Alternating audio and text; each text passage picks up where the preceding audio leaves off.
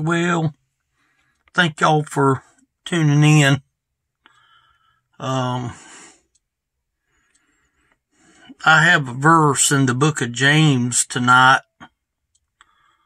I asked the Lord for some guidance to give me a word tonight.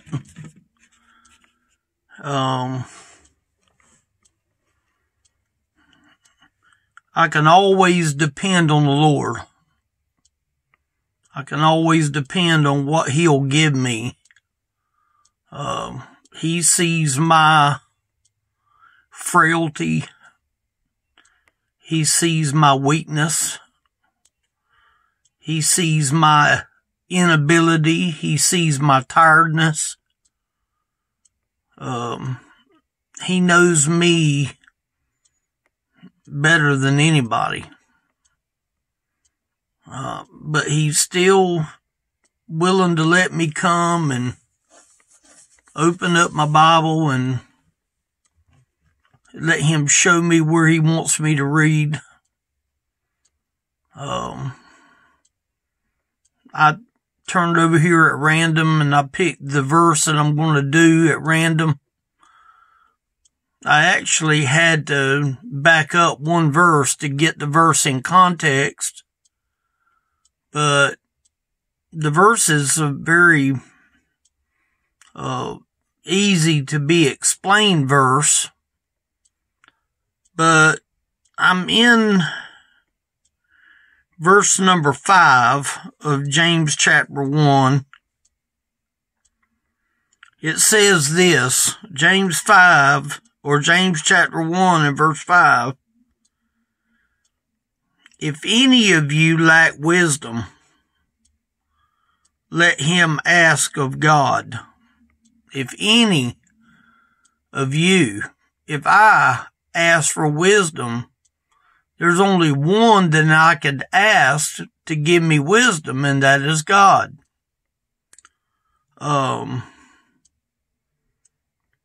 He's telling us here, if any of you, well, first of all, here's what you gotta have to be able to ask God for wisdom. You have to know God in spirit and in truth. You have to be aware of who God is. God has to be your heavenly Father for Him to show you anything about the Scripture and about the Bible. You can't go to some stranger and let them adopt you and they feel that they would just take you under their arms and make you one of their family. But when you accept Christ as your Lord and Savior, He makes you His child. You are His child then. So when it says in verse 5, if any of you lack wisdom, let him ask of God. Let him ask of God. See, God is the God of all wisdom. All wisdom comes from God. If I want more wisdom, I have to go to the one who has wisdom to give me.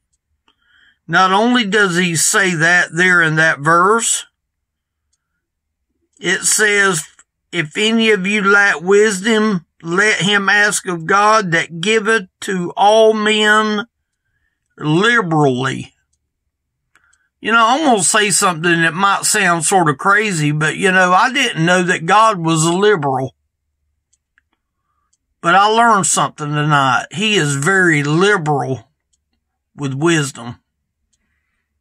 He is very liberal with wisdom. Now, he's not liberal like we think of the liberal party of the government party of today. I will assure you, he is not liberal far as politics in this world today. If anything, I think that he has to sit up there and shake his head and wonder. And he probably even says, I want you to look at them bunch of idiots. I hate to say it. I mean, I don't like to make fun and to make jokes, but honestly, I do not see how he can tolerate certain people. I mean, I just can't. I can't see how he does it. I know it's got to be love, a love that I will never understand. But for him to tolerate the things that he has to tolerate, but he says here that he giveth to all men liberally. It doesn't say here he gives to all men conservatively. Conservatively would mean that he would only give a little bit, but he gives a lot when he's liberal. You know, I've got some pots that's got some squash in them pots, and I had a little bit of a cold snap a week or so back, and it took a few of the little plants out. But for some reason, the two ends on the both ends of the row seem to have survived and made it to the point that they're almost ready to bloom. They're nice, pretty, and green and healthy. But I went and I planted them pots that didn't have much in them, but I put more than 1 or 2 seed in them little pots. And now I've got like 2 or 3 plants in them pots. And the point that I'm trying to make is, when they all begin to start growing, a few of them is going to be left behind because they're going to be shaded out. They're going to be in competition with each other to which one is going to get the sun more than the others. And some of them plants is not going to make it. So right now, I'm letting them all grow to make sure that I give everyone a sporting chance. And then when I notice that one plant seems to be doing exceptionally well, I'm going to have to jerk out the smaller one to give it room so that that pretty plant will grow. I don't want to do that yet until later on. See, I planted them pots liberally, probably more than I should have. But I'm going to have a crop out of them pots because I planted a little bit liberal more than maybe I should have. So what is he saying right here? If any of you lack wisdom, let him ask of God that giveth to all men liberally and upbraideth not. I had to look up that word, upbraideth. And it means to find fault. So it says here, and upbraideth not. God is not in the business to beat you over the head with a stick. He's not in business to upbraid, which is to find fault. He's going to let me allow them plants to grow until I know that there's a dominant plant, and the others is going to have to be yanked up or replanted somewhere else for them to make it. So I'm just sort of letting them buy time right now. See, this word upbraideth means to find fault. He doesn't want to find fault because it says upbraideth not. And it shall be given him. Talking about if I ask for wisdom, it shall be given to me if I ask for wisdom. But in verse number 6, but let him ask in faith, nothing wavering. You know, when you waver, that means you sort of walk like a drunk. You waver where you don't hold on to the side. When I go out of this room tonight, I have a set of steps that I go down. I've got my light on outside. I leave that light on till I get flat-footed on the ground. And then I'll turn that light off because I know where I'm going to get out of this room. But I wait and leave that light on until I get flat-footed so that I don't fall. And I hold on to the door as I go out. Because there's times that I might get woozy-headed. There might be times when I might lose my balance now and then. He says here in this verse, but let him, the one that has a lack of wisdom, let him ask in faith, nothing wavering. See, faith is the substance of things hoped for, the evidence of things not seen. For by it the elders obtained a good report. See, faith is something that you can't see. I've often compared faith to my breath, to my oxygen. I want my oxygen right here in front of my nose. I want it right here in this section right here, so that when I get ready to breathe, I've got access to oxygen right here in front of me. And faith is the same way. See, we don't see the evidence of faith, but it goes on to say, but let him ask in faith. It's talking about if any of you lack wisdom, let him ask of God that giveth to all men liberally, meaning in abundance. God is a God of abundance. You know, when you come out here and you pray and you ask God for a message, God's going to give me a message in abundance.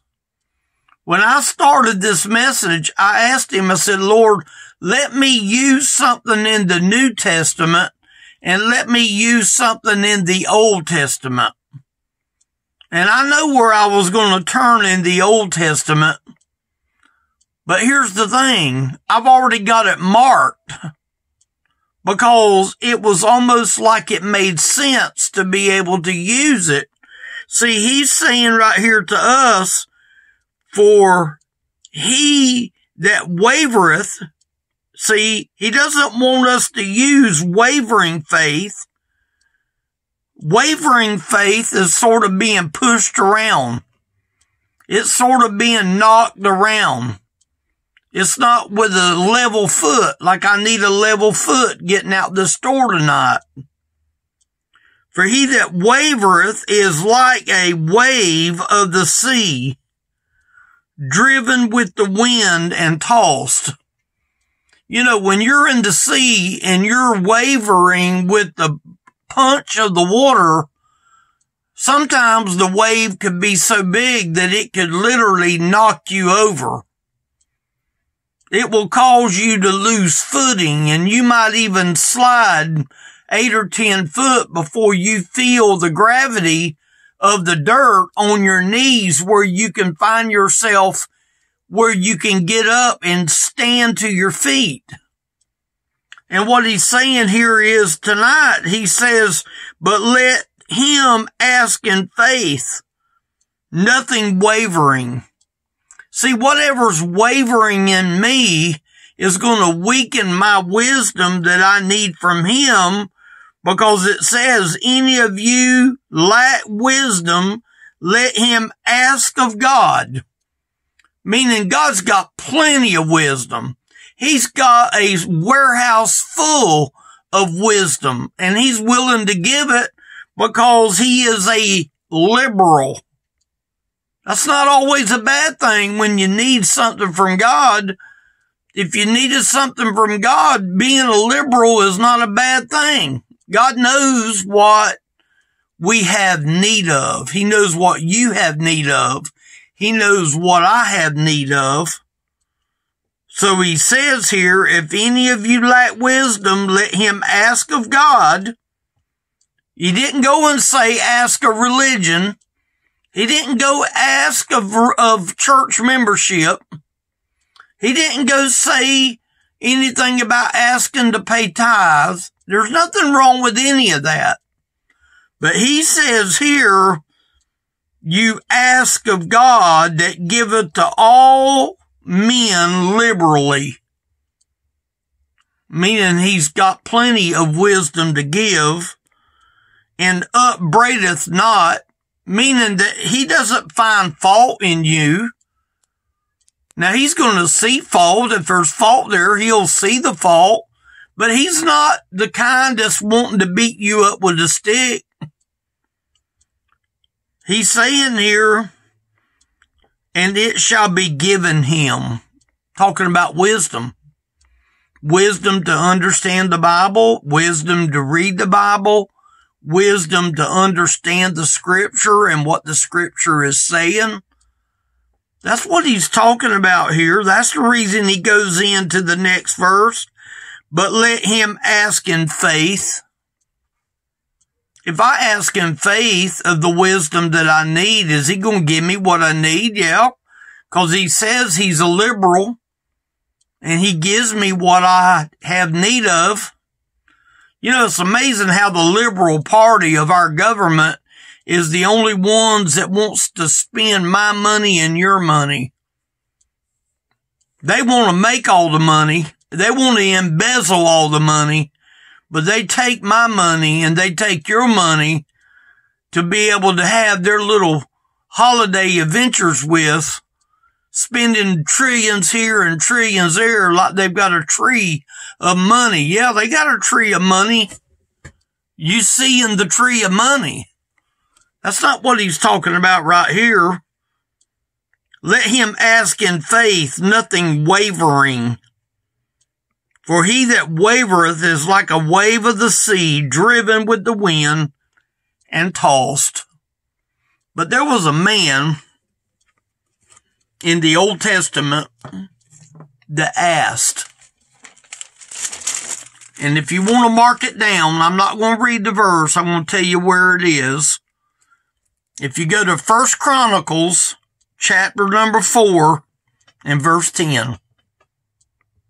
1 Chronicles, chapter 4, and verse 10. This is the prayer of Jabez. There's only one verse. And I'm going to read you the last part of the verse. Now, to give you a little context, Jabez called on the God of Israel, meaning he asked, just like what we said in that other verse. He called on the God of Israel, saying, "Oh, that thou wouldest bless me indeed." Here's what I want. I want you to bless me indeed. You know what he asked the Lord? Enlarge my coast, that thine hand might be with me, that thou wouldest keep me from evil, that it may not grieve me. You want to hear the answer to what God told the man? Now, some people's going to go and say, well, wait a minute, Brother Ken. That means this man here asked for a lot of the carnal things of life. Well, let's see what he asked. Oh, that thou would bless me indeed and enlarge my coast. Meaning maybe he could have wanted a little more acreage. That thine hand might be with me. The hand of blessing might be with him. And that thou wouldest keep me from evil. You know, it sounds to me like this man Jabez had a relationship with God. That it may not grieve me. Talking about the blessings and the enlarged coast and the blessings that he would receive from God. And you know what God did at the end of the verse? And God granted him that which he requested. I don't see where Jabez begged and pleaded and begged and pleaded. He simply asked. You think that might be what the Lord might want us to do? He might just want us to ask. You know, every time I come out here, I have no clue of the message. I always wait until I come out, hoping that the Lord will give me something that I can be able to talk about. Not just simply just find something to run off at the mouth. I just hope that He gives me something when I put Him in the front and let Him see that I'm willing to talk about Him in some fashion, in some way. And He gives me a word, because somebody here in this verse in James said the question, if you lack wisdom, let you ask of God. That's what Jabez did. Jabez asked to enlarge my coast, keep me from evil, allow your hand to be with me, and God granted what he asked for. You know, God is no different today. If he did it back then for Jabez, do you think he would do it for you?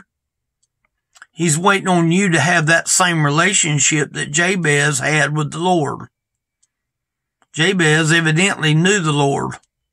He knew him in salvation. He believed on him. He had a relationship with him.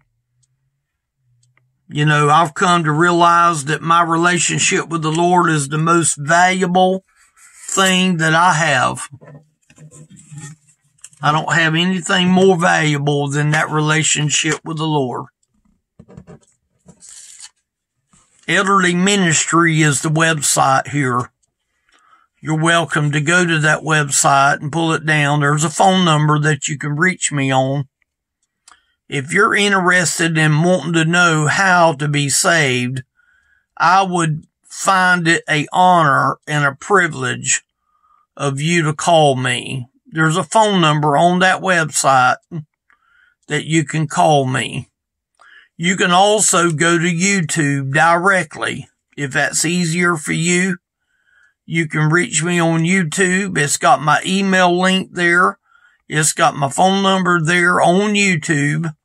And this is the YouTube channel that you can go there to YouTube and look for the phone number. You might have to do a little digging, but if you're used to YouTube, you can reach me there on this channel right here. I would love the opportunity to talk with you and show you how you can know that you can be born again. If you want this relationship that is involved with real wisdom, the wisdom that I talked about tonight, then you need Jesus. You're not going to get nothing but the truth when you call and ask me to talk with you. I'll open my Bible and I will pray, and we will let you understand what the Bible means about salvation. I'd love to help you. You need to leave a message when you call. I stress that because I get junk calls all the time. I probably got 15 today. You need to leave a message when you call, and I will be more than willing to call you back. But do your part and leave a message. Let me know you want to talk, and I'll be glad to return your call, okay? Thank y'all for tuning in tonight.